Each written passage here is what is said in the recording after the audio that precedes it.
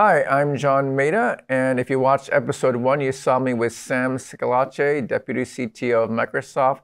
We're going to hear from Group Product Manager Evan Chalky in a few minutes.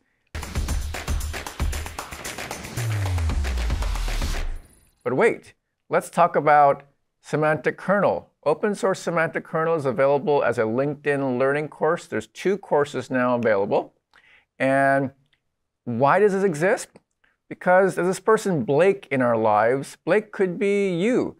Blake is someone who came back to work after December holidays and discovered that their boss used this thing called ChatGPT, and suddenly was asking Blake, hey, can you put this into product immediately, like ASAP? And Blake's kind of busy because Blake's taking care of everything else at the same time. So Blake's spending nights, weekends, learning things like embeddings and new acronyms for terms that Blake's never heard about. But the pressure is still on because your boss just heard about something called GPT-4, and it seems like every week, every day, a new innovation in large language model AI is landing.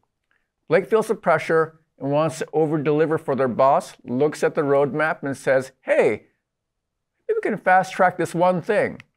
And the one thing they want to fast track is this common problem that they have had at Blake's company, taking the famous store operations manual, 10,000 pages, making it easy for any employee to onboard with a copilot for that.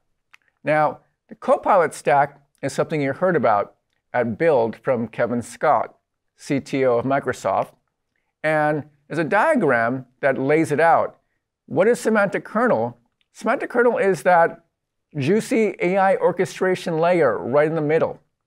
And if you zoom into that, it's a whole playground of enterprise-class parts to build a Copilot app yourself.